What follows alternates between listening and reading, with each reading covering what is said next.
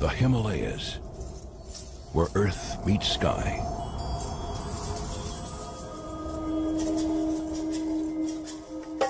Prowling this broken landscape is one of the most rarely seen creatures on Earth, the snow leopard. So elusive, only a few are privileged to catch a fleeting glimpse. Veteran filmmaker Hugh Miles and his team spent 4 years fighting freezing temperatures and dangerous altitudes. Sometimes these mountains can seem cruel, and the sub-zero temperatures feel unrelenting. Their dogged determination is rewarded with never-before-seen footage. But glimpse it for a moment, and then it's gone.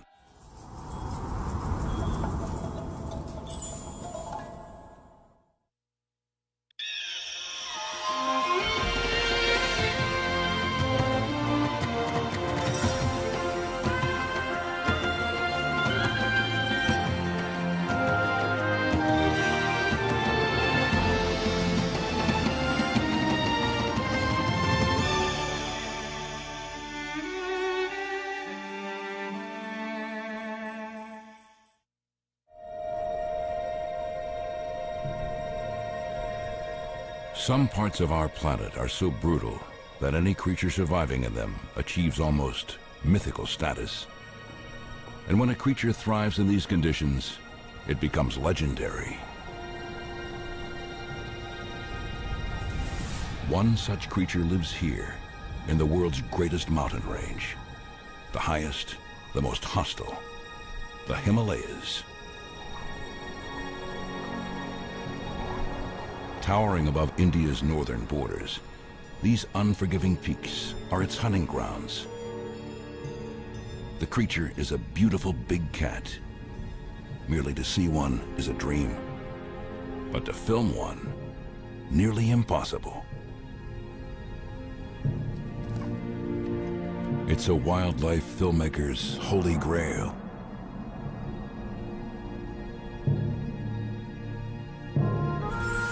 The snow leopard.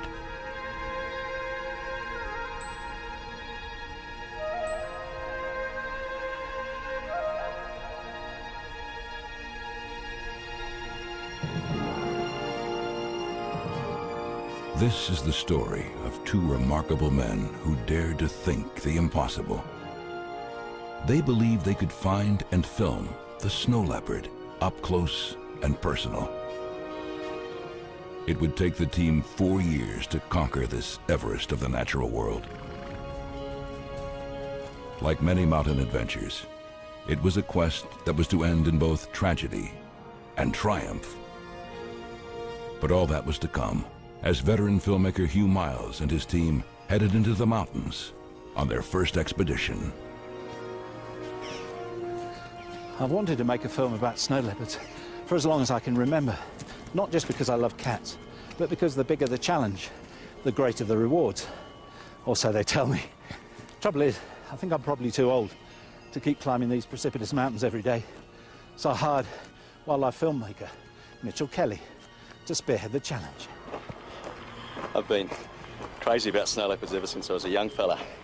They're beautiful and they're rugged and they're mysterious, and they must be perhaps the most potent emblem of wildness left on the planet.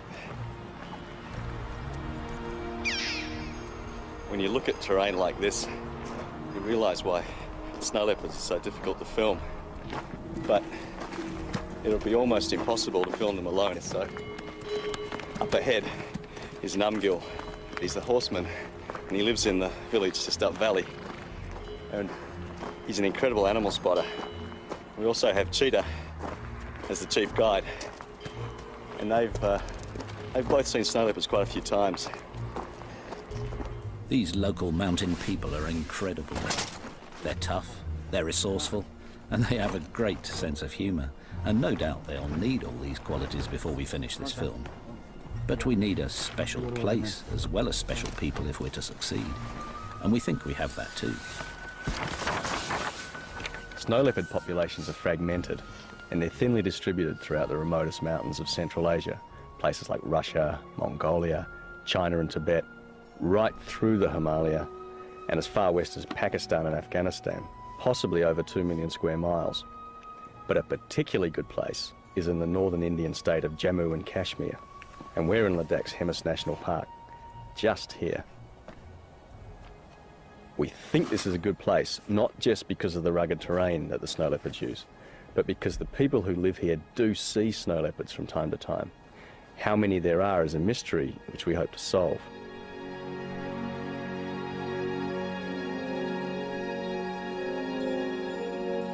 We're camping in the heart of the steepest mountains because this is supposed to be perfect snow leopard country. It's certainly tough walking country. In fact, we're probably crazy to even try to film snow leopards because they're so rare. But that's what makes them so desirable. You know they're out there, somewhere. Trying to find them becomes an obsession.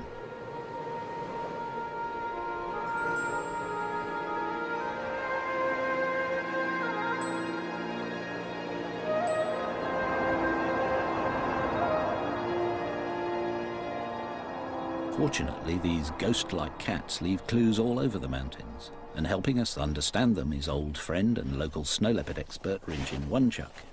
He's a great observer and is already finding signs of the big cats not far from camp. Lovely fresh tracks, just a few hours old.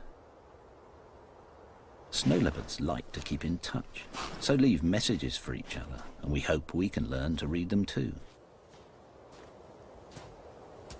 Rinchen tells us that snow leopards need lots of space, so at frequent intervals they scrape up these piles of earth and sometimes pee on them to make sure other cats keep their distance. Surprise meetings might be dangerous, so they also post messages on overhanging rocks by spraying urine. It's strong stuff, so we can smell them too.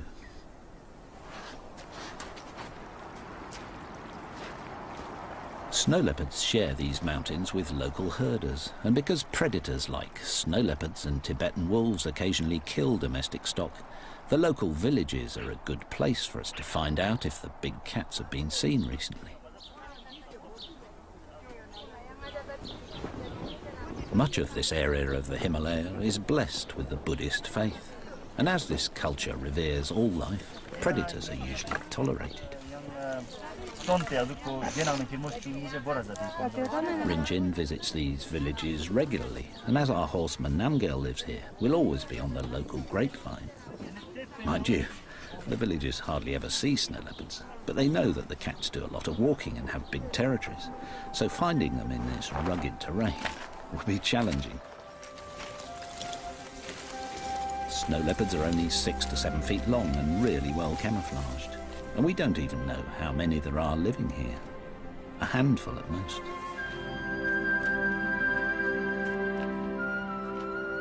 One strategy that might help is to keep an eye on the snow leopard's favourite prey in these parts, the baral, a type of wild sheep.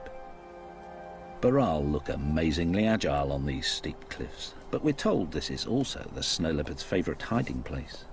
So baral are always on the lookout for the superbly camouflaged cats. If they see a snow leopard, the baral should alert us, so we watch them carefully, but whenever possible climb down to base camp at night. Working at 15,000 feet isn't far up by Everest standards, but it's high enough to make the lack of oxygen a potential killer. Sleeping lower down is safer, and in this cold, returning to camp is a welcome relief.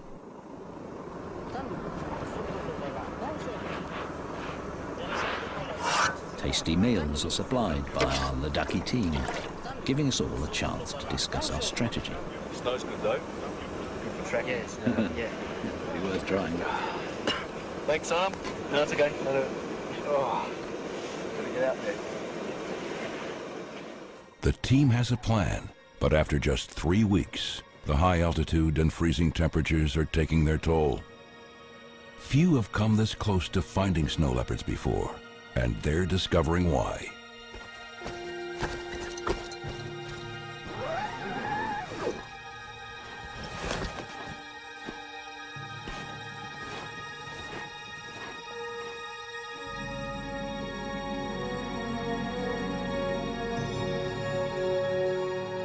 All the walking has been with a purpose, for the team has been collecting every clue they can find. It means Mitchell can now get down to some clever detective work and maybe outsmart the snow leopards. Whenever any of us has found a pug mark or a fresh scrape or a rock spray or heard a vocalization, I've marked it on this map of the area, and all of a sudden there are enough maps for a pattern to emerge. It seems that the snow leopards are favouring just the easiest routes to travel on, and this kind of information is priceless. Now we're really making progress, for by knowing about their favourite routes along the valleys and ridges, we might make a success of Mitchell's plan to get the snow leopards to take self-portraits. We've brought along some technical trickery, little video cameras that will trigger automatically when and if the cats walk through the beams. They're like a home security system and work day and night. For lighting is provided by an infrared lamp which the cats can't see. So by the time we've buried the cables and hidden the cameras, the snow leopards won't be frightened by them. Well, we hope not. Yeah, that's triggered. That's nice. You should be able to see the snow leopards coming up the valley and right past the camera. Now we have to wait for the pussycats. Their plan seems good, but it's 5 weeks since they've started, and they still haven't seen a cat. And with the mileage piling up, the team is struggling.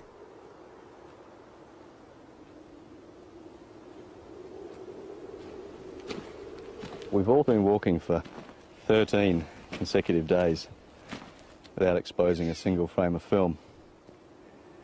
And I guess I should be getting discouraged, but patience always was going to be a big part of making a film about snow leopards.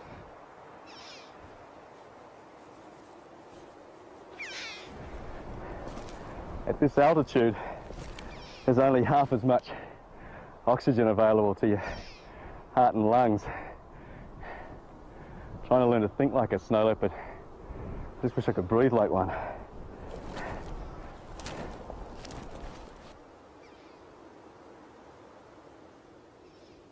Knowing they're out there somewhere just makes the whole landscape almost vibrate with tension. The perverse thing is, I've probably been seen by snow leopards dozens of times, but their camouflage is so perfect and the distances are so great that the only real chance you've got of seeing one is if it moves. And with such a big area to scan, you just have to break it up in your mind. If it's cold, look on the sunny faces. If it's windy, look on the sheltered sides. If there are burrow grazing, look on the approaches above them. The snow leopard has to be there somewhere.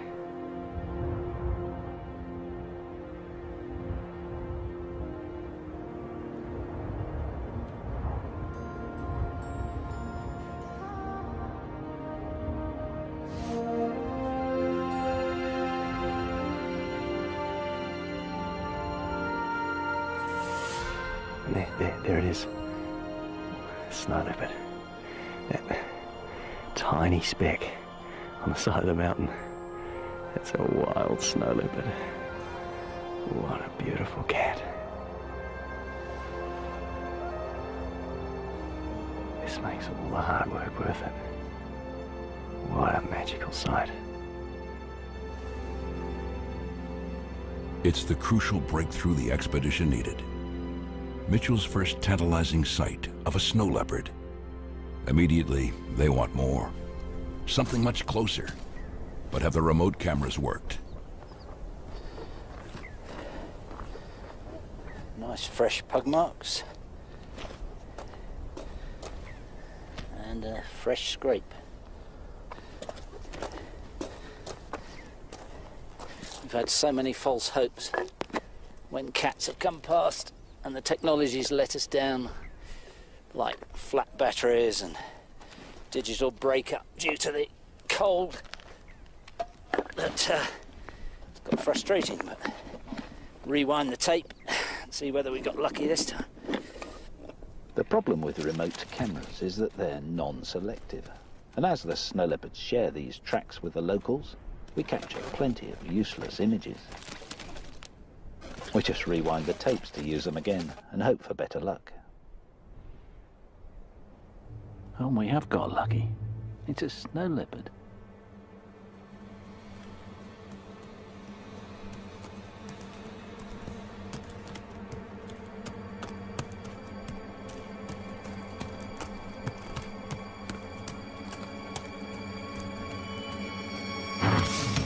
It's the yak from the village.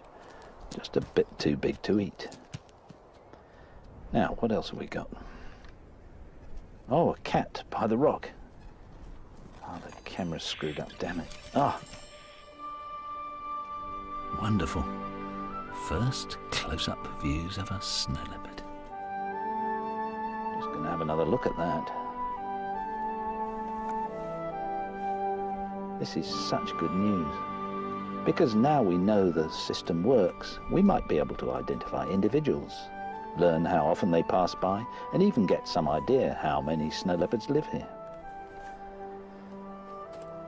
What a beautiful cat. He's got a little twist in his tail. Did you notice that? That might help us to identify this one if we see it again in the next few weeks. Great. Let's see if we can get another one. Rinchen suspects that this flat rock is an important snow leopard signpost, and after a few days, we get our first hit, a chuck or partridge. And a couple of days later, this magnificent cat. And for the first time ever, a snow leopard is recorded visiting and refreshing a rock scent. This is magical. It's becoming clear that this smelling and face rubbing allows each snow leopard to know who went past and how long ago. And spraying their own urine under the rock is a calling card, enabling them to keep in touch. The scent's pungent and long-lasting. We move the camera around, and 4 days later, another snow leopard visits the rock. We're discovering that each cat comes by about every 3 to 10 days. There's so little to eat here that they have to share home ranges, but meeting could be dangerous. So these rock sprays help to keep them apart. We've hidden 4 cameras in various spots, but things often go wrong. This tentative snow leopard took so long to approach that the camera turns off just after it enters frame. A real breakthrough comes when this female leads 2 young snow leopards through the shot. A breeding age female is terrific news. Since her youngsters are about a year old, it would be reasonable to hope for a litter of little cubs in about 18 months' time, and that would be a real prize. We're excited to be getting such lovely pictures of the cats, and we hope that these images will help us to identify individuals from the patterns on their beautiful coats. But it's proving tricky. They say a leopard never changes its spots, but snow leopards do, especially when they're walking, because their thick fur moves so much.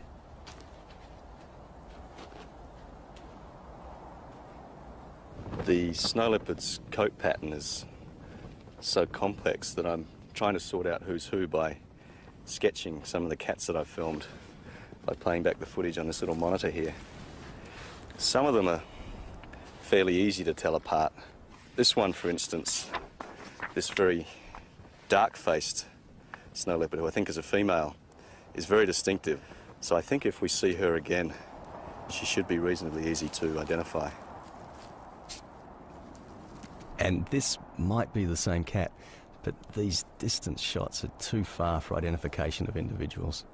Experience is showing us that we can safely creep the cameras in closer to the snow leopards without disturbing them. By rewinding the image, we can determine where to move in for more detail.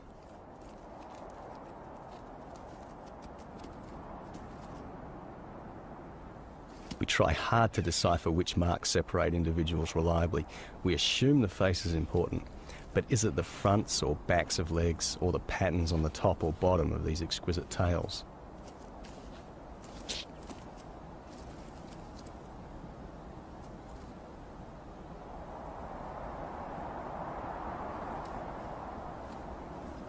We begin to see this guy quite often, a male because of his bulk and his wide head. We hope we'll be able to recognise him if we see him again, even at a distance, because he's a slightly yellowish colour. He carries the end of his tail with a distinctive twist.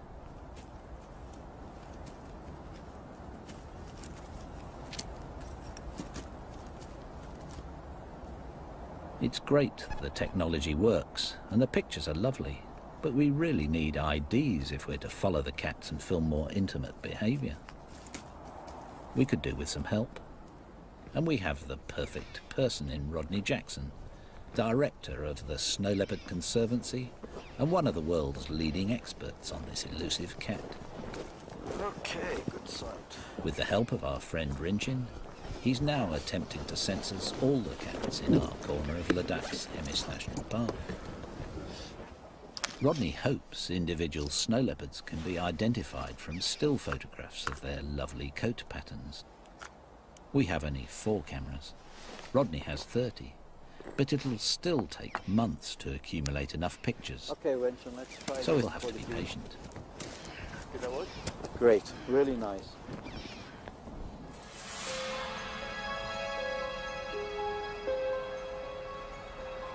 Sometimes these mountains can seem cruel. We're living up here at 12,000 feet for weeks on end, and the sub-zero temperatures feel unrelenting. And then, every time we want to film a snow leopard, it seems to involve a really grueling climb of up to 3 hours. But the other day I was amused to see that we weren't alone in finding this place hard. I was watching a snow leopard climbing up this ridge, and it kept on having to stop to catch its breath. We know we'll need a lot of luck if we're to achieve one of our main aims, to film snow leopards hunting. So we're keen to keep tabs on this cat. But snow is a problem. It's dangerous for us to follow the cat on slippery slopes. And difficult for the snow leopard too, because its camouflage doesn't work so well when it's walking over snow. In this toughest of lands where prey is so scarce, a snow leopard can do without handicaps, and moving around on ice-covered mountains when you can't see your footing is treacherous, even for a snow leopard.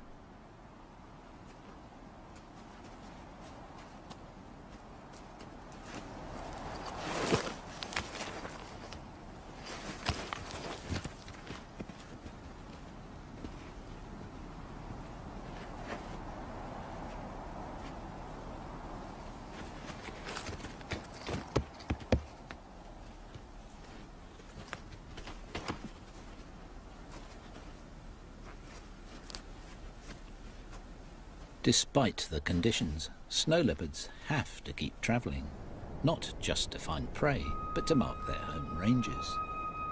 When it's snowed, it's easy to see how overhanging rocks provide protection for the messages left underneath by each passing cat.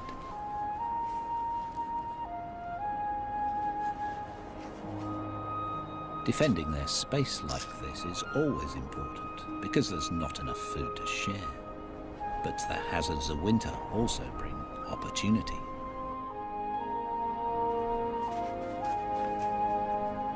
It's a big chance for Hugh and his team, too. Snow leopards have never been filmed hunting, and now is a great time, because their most important prey, the burrell, are starting their mating season. And that means they may be a bit distracted.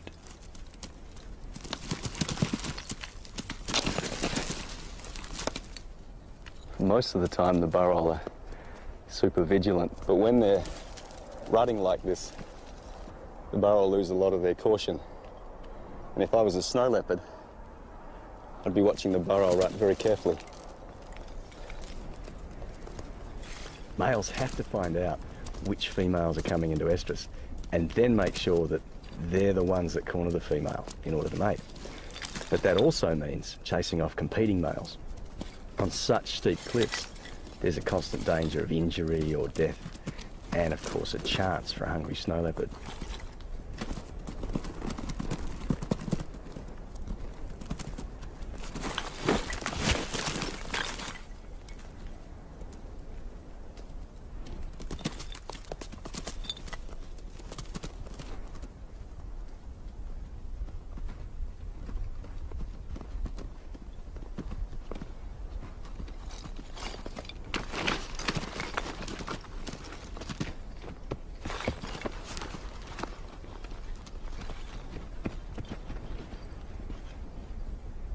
After the rut, the snow leopard's chances of hunting success increase still further because the male baral are exhausted and must find food to replenish their wasted bodies. The snow leopards keep a close eye on them, but must still mark their home ranges to protect their space.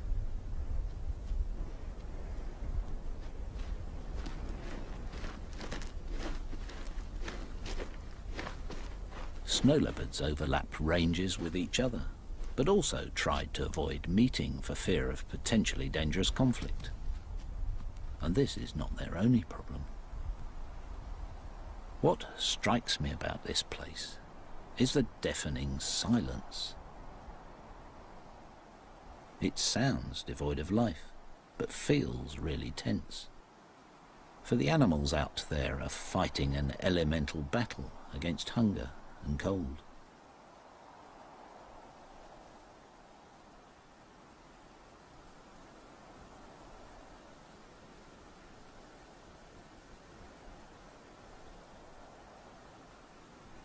When it's so quiet, it must be tough for a snow leopard to stalk a baral. The cliffs are so steep that one carelessly placed paw could dislodge a rock and alert his prey.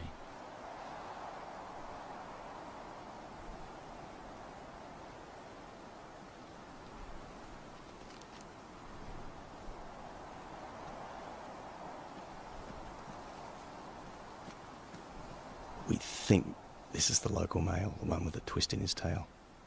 He's making good use of his superb camouflage and his great stealth. With that thick-set, muscular body, short, powerful legs, and that gorgeous long tail to counterbalance during swift turns on steep slopes, he's the ultimate mountain killer. There's so little food at this time of year that the baral have to dig for roots, and with heads down like this, they're vulnerable. But the scars of a snow leopard's claws and teeth on this one's neck shows that the attacks can be shaken off.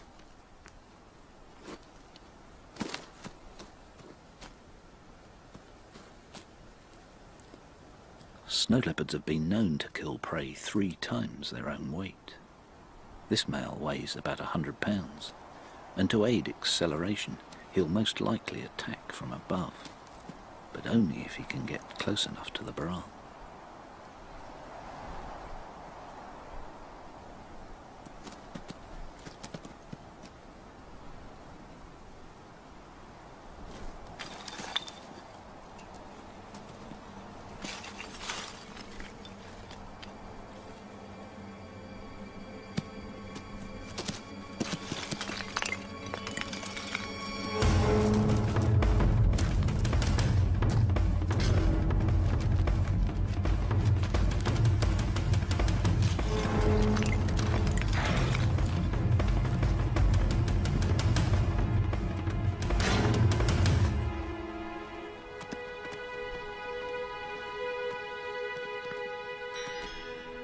We couldn't believe our luck.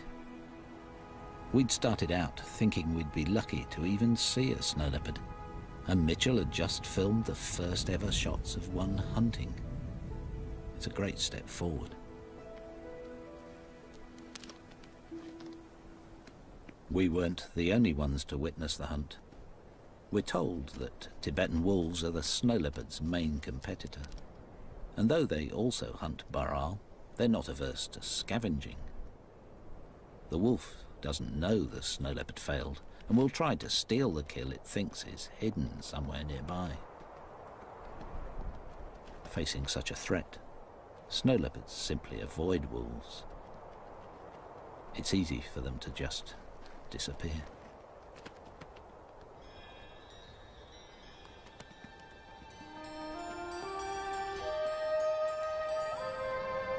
Winters here are long and hard.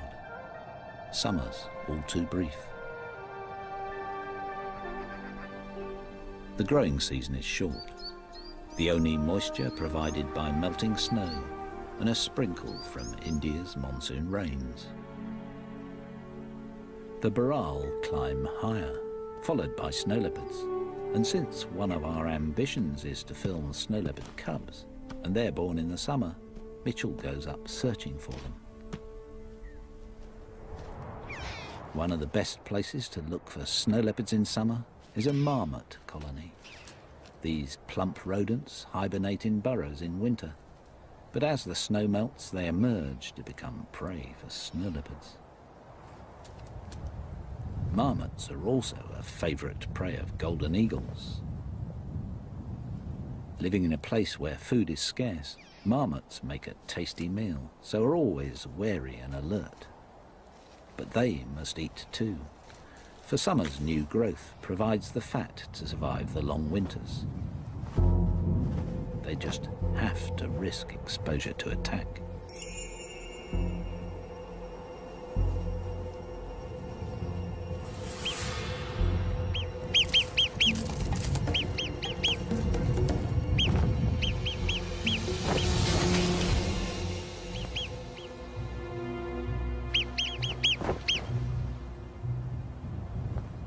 Nice to see a bit of action, but despite weeks of effort, we fail to see a snow leopard.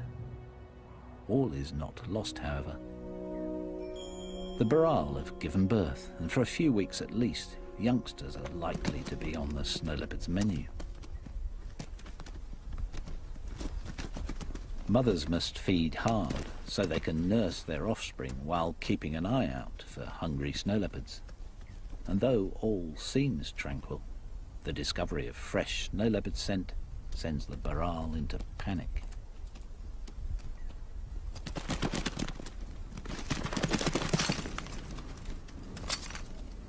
At the slightest hint of a snow leopard's presence, the youngsters are programmed by evolution to run for cover on the cliffs. Even if this is where the snow leopards would most likely be hiding. But if they are, we aren't seeing them. In fact, Mitchell's been trying for several months to get the cats more confident by leaving his human scent on remote cameras nearby. We feared the technique might have frightened them off. We were wrong. Well, after all the frustrations and the bad weather, we've finally broken the drought, and we've filmed a snow leopard in summer. The plan that I had to start to get the snow leopards used to my presence has paid off with spectacular results. I think it's the two cubs we filmed last winter. The other one is in the distance. I'm sure it's the male that's close to the camera. He's obviously either smelt me on the camera, but he's found it and he's accepted it. And that's a major breakthrough now in what we can do.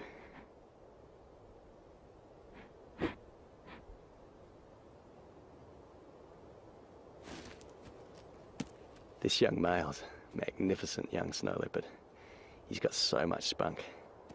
I've got to rewind this and look at this again, because this interaction with the camera is gorgeous.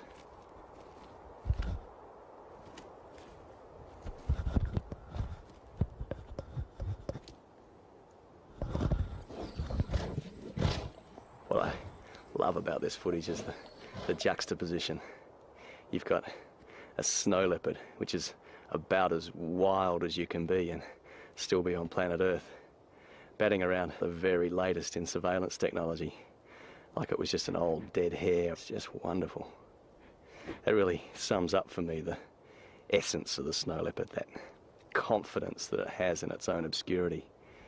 It knows it's almost invisible in the landscape, and therefore it can act and travel as it likes. They're just swaggering away. They're wonderful, wonderful young leopards. Not quite the young cubs we hoped for, but a great pair of teenagers, and according to the locals, just the age when they might get into trouble. Being inexperienced hunters, they'd be more likely to raid the local villages for a carelessly guarded goat. In virtually every part of the snow leopard's range, the big cats share the meagre resources with people, and the relationship is tense.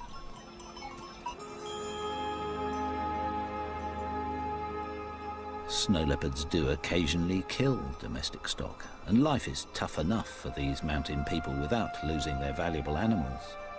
So they sometimes kill the big cats.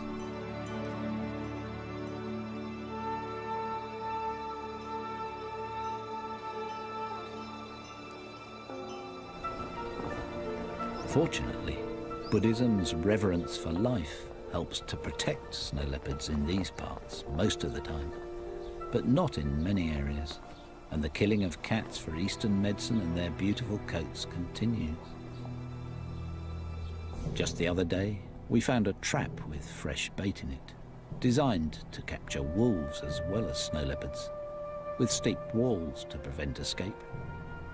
It was a sharp reminder of how immediate the threat is to the snow leopard's future. It's thought that fewer than 5,000 snow leopards survive in the wild, and this number is falling, so they're officially designated as endangered. If herders lose valuable animals to snow leopards, they'll only be conserved if people are tolerant. So much of Rodney and Rinchin's work involves building local support, and Rinchin visits remote villages all over Ladakh.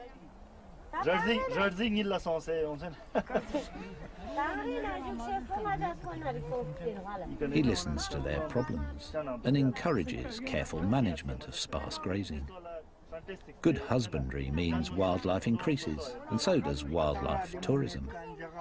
This provides the villagers with alternative income, which takes the pressure off predators. If poaching is to be detected and stopped, it'll be vital to identify individual snow leopards in the population. That's one of Rodney and Rinchin's goals with their camera traps, and it's our hope that the information they've been collecting will help us track the leopards and film their most intimate behaviour. So this is your study area, is it, Rodney? Yes. Covers an area of about 100 square kilometres. Oh, I see.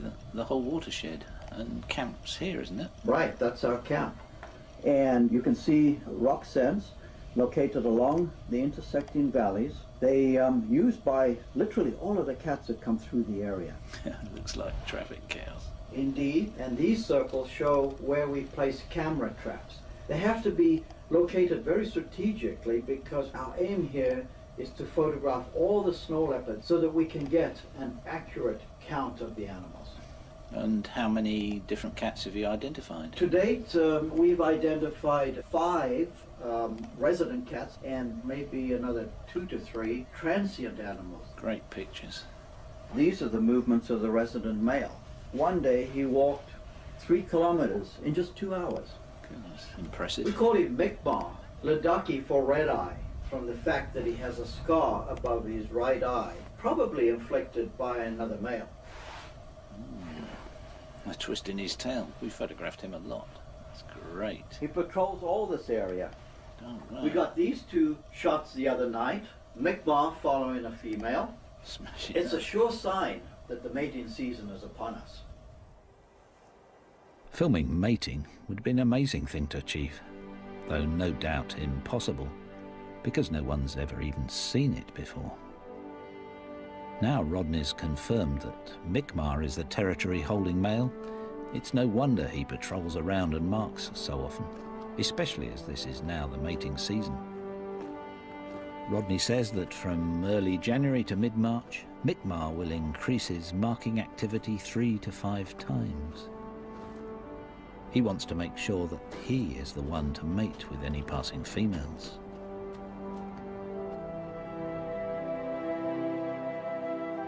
Spray rocks now take on a whole new significance.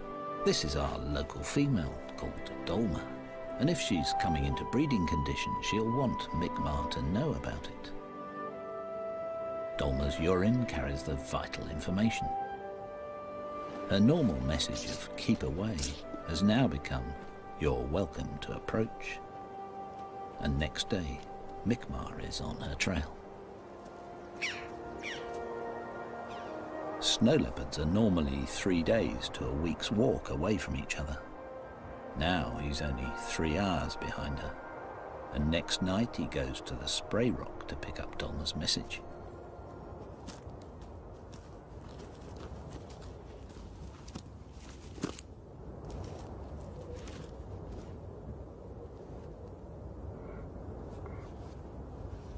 Her perfume has really impressed him. He's making quite a meal of it.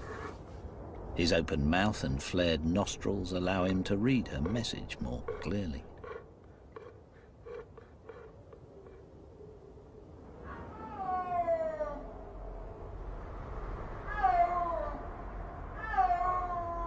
That's a snow leopard calling. We think it's our dark-faced female, Dolma.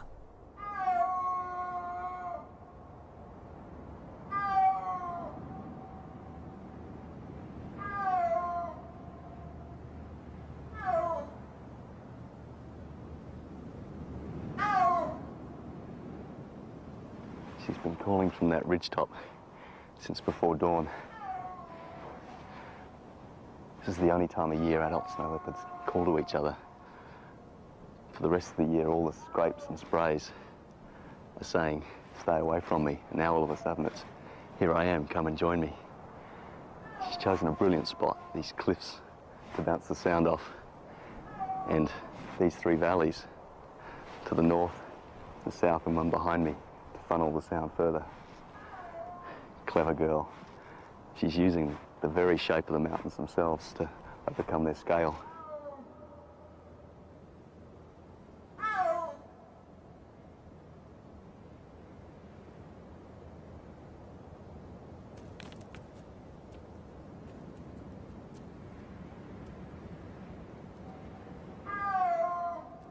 This is definitely Mi'kmaq orbiting around her.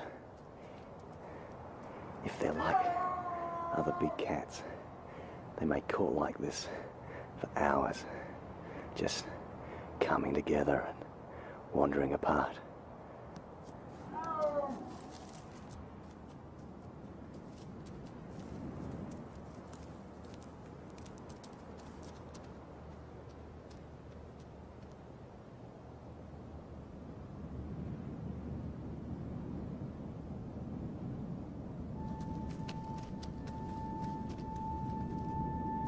No one's ever seen a wild mating before, so I just don't know what to expect.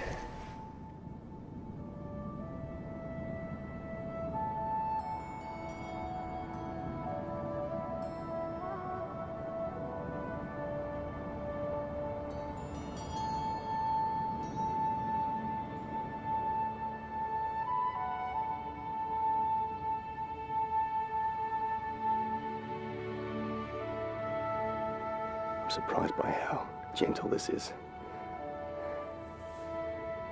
These two are really taking their time. Come on, guys. You mating or just sitting together?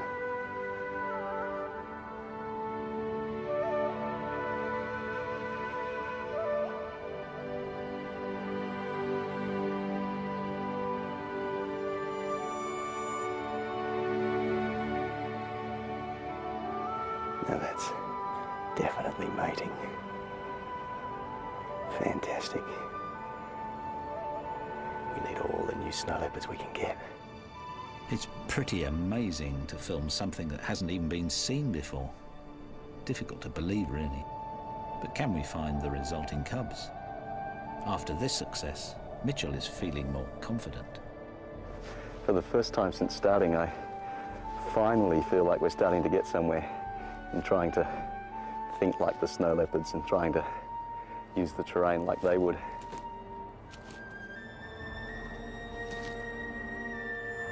There's still a long way to go, but it feels good high up on these ridge trails, travelling and resting where the snow leopards do. But we're still behind the snow leopards, only anticipating their actions as tiny percentages of the time. The only thing to do, I think, is keep walking and keep looking. Climbing to high altitude can be dangerous, and Mitchell has already suffered from some alarming headaches. But with the promise of young cubs on the horizon, the team has new energy and determination. We'd failed to find cubs in 3 years of searching, but after witnessing the mating, Mitchell is back for a final summer attempt. Camping high at 15,000 feet, he plans to stake out Baral herds in the hope Dolma and her cubs will show up. Finding the burrowel herds is easy as usual, but there's no sign of snow leopards. And all day I'm stalked by a biting headache. I become disoriented, and by the next morning I'm staggering and vomiting. I just can't believe that after all these years, the high altitude is suddenly affecting me. By the next day I can't even stand and I'm coughing up froth. I hallucinate and twice lose consciousness as Numgill brings me down to base camp on the back of his yak.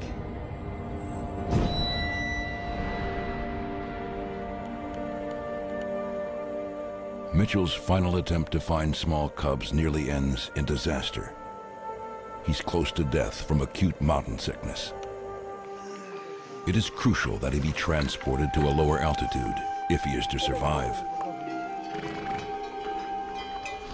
He's evacuated to the nearest hospital.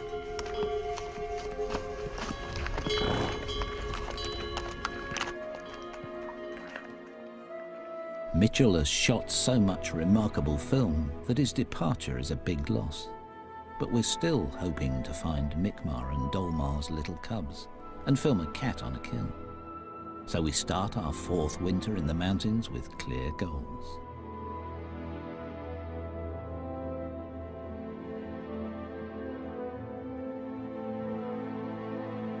Mitchell has made a good recovery after leaving hospital, but is unable to return to altitude just yet, so in his absence we press on. One of our camera sites is on a high ridge, and after a 2-year wait, Mitchell will be delighted to know that a cat has finally visited his favourite spot. Mitchell calls this the menu site, because snow leopards can survey this lovely landscape from up here and decide what they'll kill for their next meal.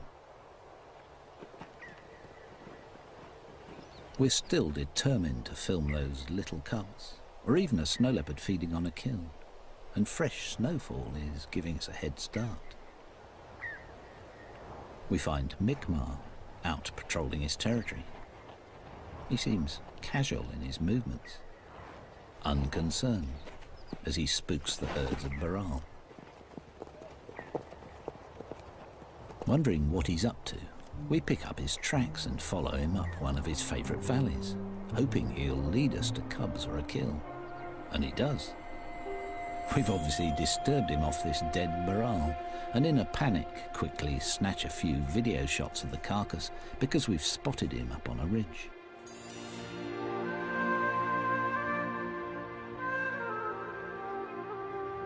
Hopefully he'll return to the kill, so we set up a hide and wait all night.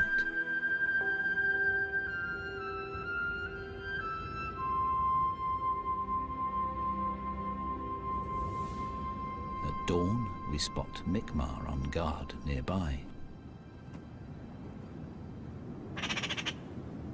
He seems too fat to bother chasing scavengers away, so a fox takes its chance to snatch a few morsels, burying them to create a larder for the hard times ahead.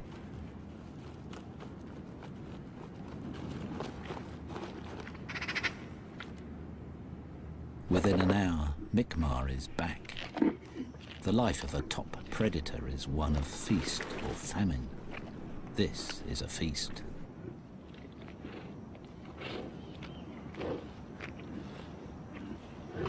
No doubt Mi'kmaq is relieved to get a good feed, and we're relieved too. For after 4 years, we finally have our close-up shots of a snow leopard feeding on a wild burrowel kill. It's a privilege and a rare sight. In fact, it's difficult to express what a thrill it is to get probably the closest film ever taken of a wild snow leopard. There's also a sense of fulfillment, because over the years we've got to know a snow leopard well enough to give him a name. And Rodney's confirmed that Mi'kmaq is just one of 5 local cats, with about 3 other transients identified too. It's these interlopers that Mi'kmaq has to keep out, and his scarred face suggests he's had a long and violent life protecting his patch.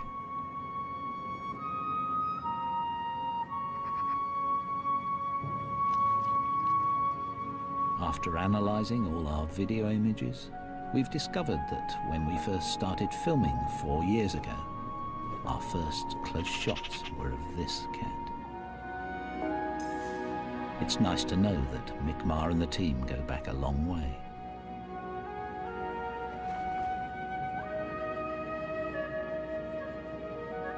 After an hour's feed, Mi'kmaq seems to be leaving.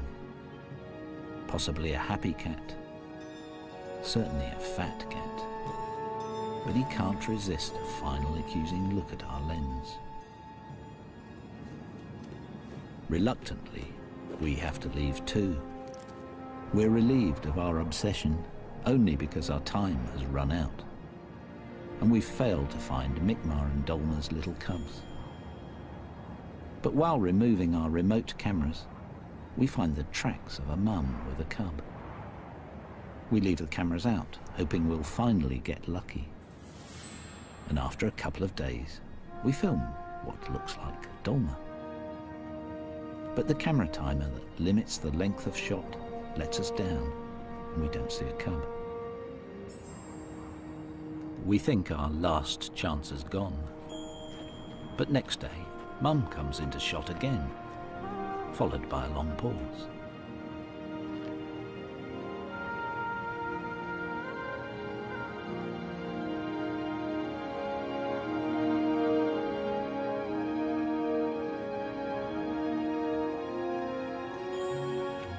After 4 years, we finally have our picture of a fluffy little snow leopard cub.